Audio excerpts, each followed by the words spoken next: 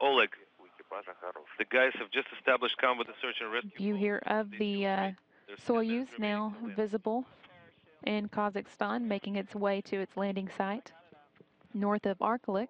Thank you, Anton. That's great.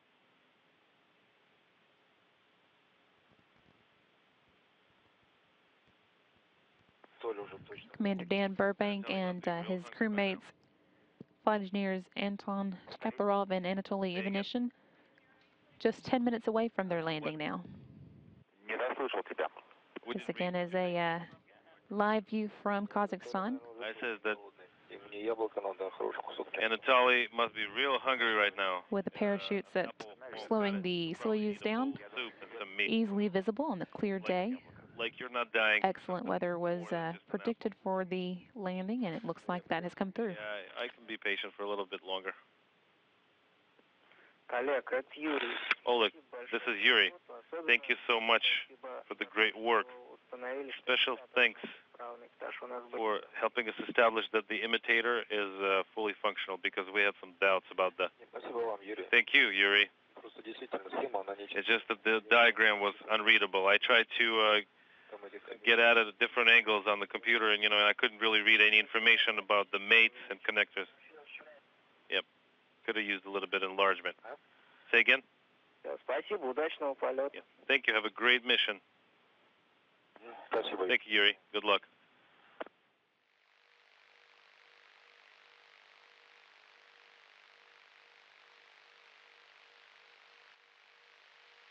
View there in the foreground of one of the 8 helicopters in the area to meet the Soyuz as it makes its descent to its landing site, and coming up, as you can see, on that touchdown. It's just a few seconds away now.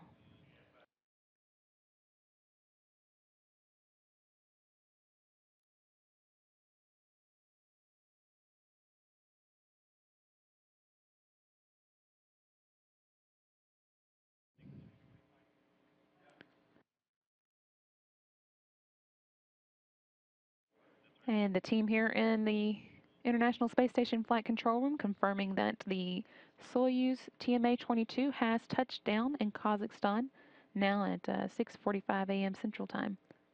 That's 2:45 p.m. Kazakhstan time. This brings to an end a 165-day in space for these 3 members of the Expedition 30 crew, Commander Dan Burbank and flight engineers Anton Shkaplerov and Anatoly Ivanishin.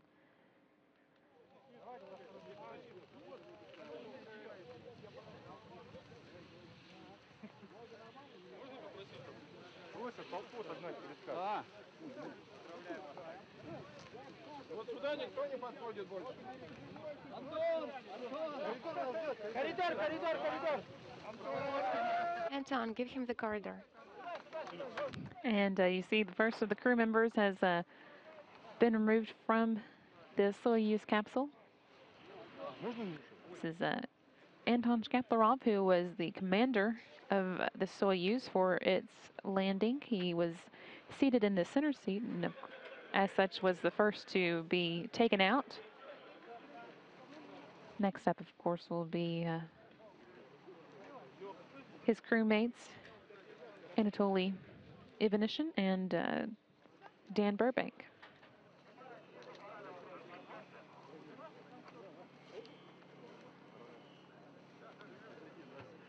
They are working actually to rotate the crew members into the proper orientation so that they can be moved out of their restraint straps and then gently pulled out of the hatchway. We're about to get the second of the 3 crew members out. This process, whether the Soyuz lands upright or on its side, does take a few minutes to complete, but they're working methodically to extract the crew members and get them into their respective seats, the other 2 crew members, that is. Typically the left seater, which would be Anatoly Ivanishin, would be the second one out. We'll see if that is the case here. Sometimes they reverse the order of the second and third crew members. That looks like what we're seeing.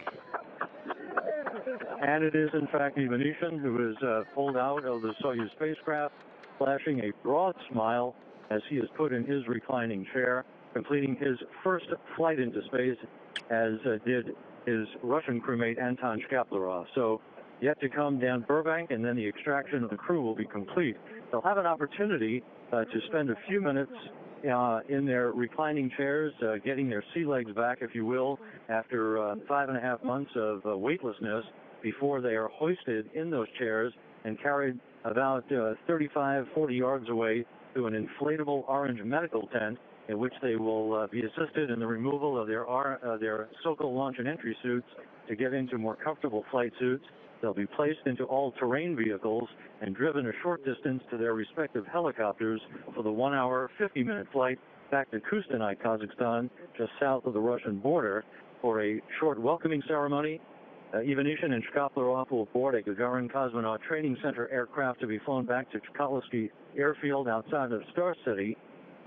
There they will be reunited with their families, and they'll be met by top Russian space officials. Dan Burbank, meanwhile, will board a NASA jet that is sitting on the tarmac in Kustanay for the flight back to Houston. This seemed to be one of the most pinpoint, precise landings, according to what we were told a moment ago before I went on the air. The spacecraft landed almost exactly where it had been forecast to. Of course, the search and recovery forces are tracking the Soyuz through a beacon signal, GPS receivers. They had voice contact, and now applause comes up. Dan Burbank, now out of his and being carried to his chair. We're going to walk over to see if we can get closer to him. He is in the process of loosening the helmet that he wore during the descent back to Earth. But all three crew members now out of the Soyuz vehicle. Chief astronaut Peggy Whitson is directly behind Burbank, asking him if he needs anything at the moment.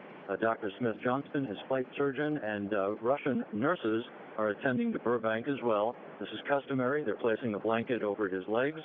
He'll have an opportunity to refamiliarize himself to the 1G environment here as the moments move on before they're hoisted back into their medical tent, as I said, to get their flight suits off.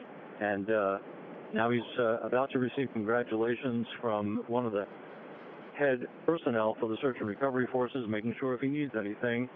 Burbank has simply asked for a bottle of water to wet his whistle, if you will. And there's laughter abounding. He appears to be in very good shape indeed.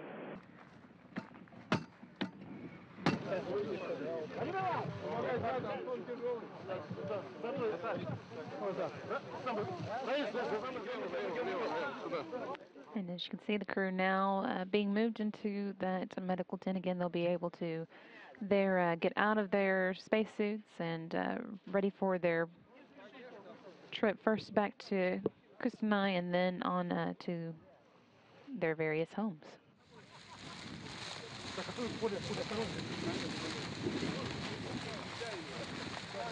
Аккуратнее лифт, ребята, аккуратнее. Колышек смотрите.